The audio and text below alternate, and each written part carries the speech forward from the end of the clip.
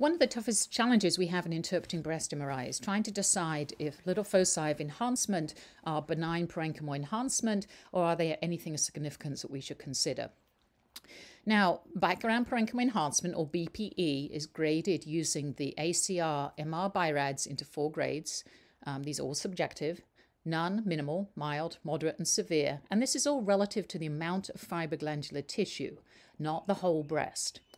And it can be asymmetric or symmetric. So just to give you some examples here, this patient here in the top left, I would probably say that they have fairly heterogeneously dense breasts, but they have virtually no background parenchymal enhancement.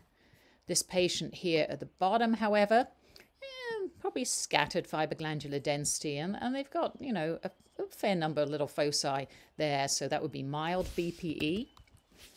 We have some examples here of a patient who has heterogeneously dense breast and moderate background parenchymal enhancement, and a patient here who has, again, heterogeneously dense breast, in this case, severe background parenchymal enhancement. The MIP image is another great way of looking at the amount, and these are all subtraction images, obviously, the amount of BPE. And just to show you some examples here of the 4 different grades.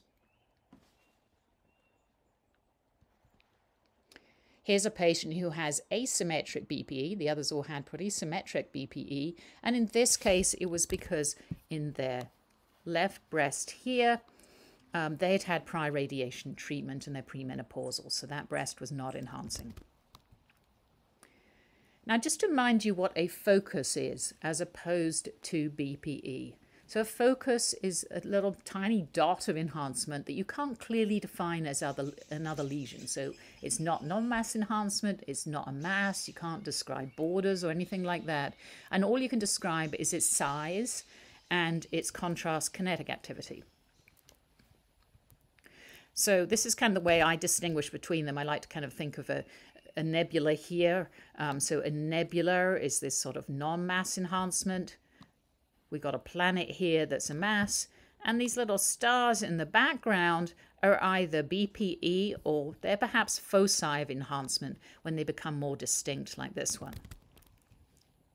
So here's a patient who has relatively low BPE, just a few things. These are vessels, and they have down here this one focus of enhancement. So, BPE or not BPE? Look for the focus that is different, and it's different on the basis of its size, something about its shape is different, kinetics. Use the MIP images, they can be very helpful. Use the cine mode, going through multiple slices to really get a feel of the lay of the land. Correlate it with T2 signal. High T2 signal in a focus I'm probably going to call benign, and obviously look at priors.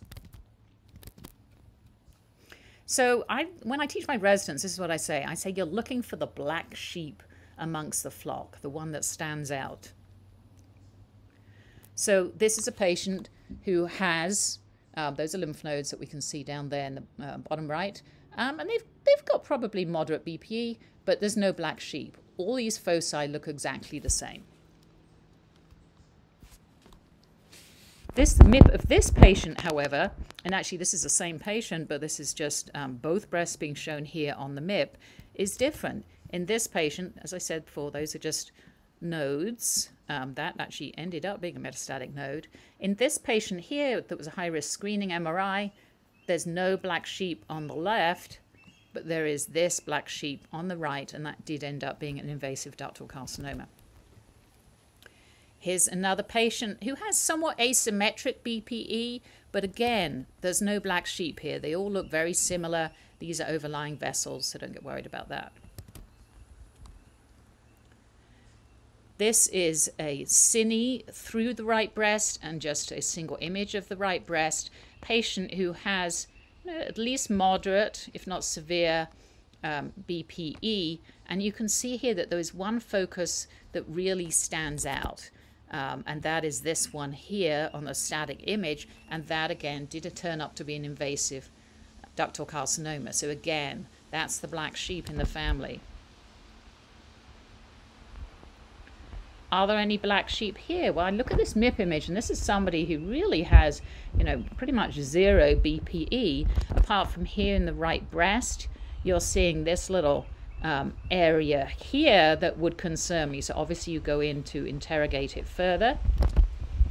And we were lucky in this patient because she had multiple prior breast MRIs, and you can see that, well, this really does stand out. And if that had been her first breast MRI, I would certainly have paid attention to it. I would probably have ended up biopsying it. It's been stable since 2019, in fact, earlier than that, so we're going to ignore it. What about T2 correlate? So as I said before, a T2 correlate is very reassuring. So this patient who's got this little, you could wonder, do they have non-mass enhancement going on down here? Although you can see they have, fairly extensive BPE. Here's the T2 image on the right, and they have very intense T2 signal in that, so I'm going to ignore it. What about suspicious kinetics? Well, to be honest, I find that kinetics are probably not all that helpful with little tiny foci, and they may not infrequently end up being washout kinetics and end up being nothing. Little tiny papillomas also tend to present like that. So this is one patient's left breast. She was actually a staging examination. She's got some stuff going on in her other breast. But what we see going on here is that, she's got quite a few little foci of benign or intermediate kinetics, plateau type kinetics here in the cine image, but you'll see when we're going through and then in the static image on the right that there is one little focus here where things really seem to just stand out. That was highlighted by the interpreting radiologist. She came for second look ultrasound. Nothing was found of these. It was followed and nothing changed over the next 2 years. So that was presumably something benign. And I finally just want to talk a little bit about picture framing. And this is a type of BPE where the patients often have moderate or marked background parenchymal enhancement. And it's usually in young patients who have heterogeneously dense or extremely dense breasts. And what this process is the contrast comes into the breast. It's also sometimes called inflow kinetics from the outside of this big mass of fibroglandular tissue to the center.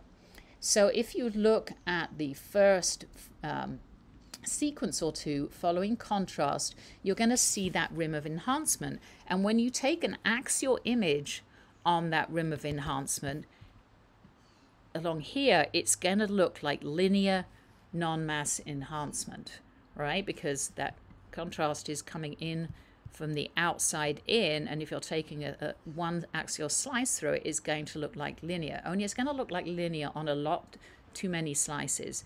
And what I like to do is I go across to the sagittal, and if you just watch the sagittal when it goes from the outside in here, I'll take the markings off and get it to flow again in just a moment, you'll see that there's a sheet of enhancement. So if you're cutting down here, let's get rid of that a minute.